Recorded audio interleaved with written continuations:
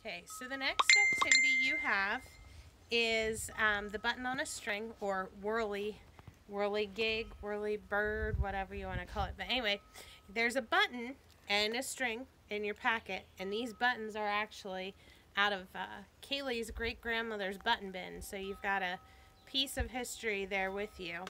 But you want to take the string and you want to thread it through the buttonholes, just like this is, so that makes a big loop. And your button would be at the end. And then tie a knot at the other end. And then you're going to put it on your hands. And Kaylee, you want to show them how it works? Yep. Okay. Here, Kaylee will show you how it works here.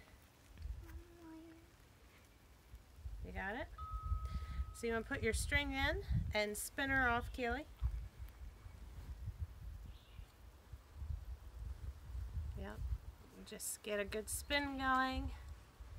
And then pull it, pull it, and pull it.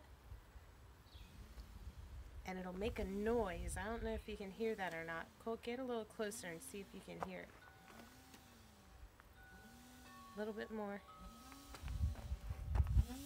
Can you hear the noise that it makes?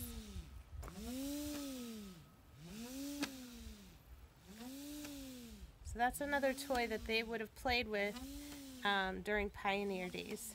So see if you can make that one, and see if you can do a video or a picture of you playing with your button whirligig.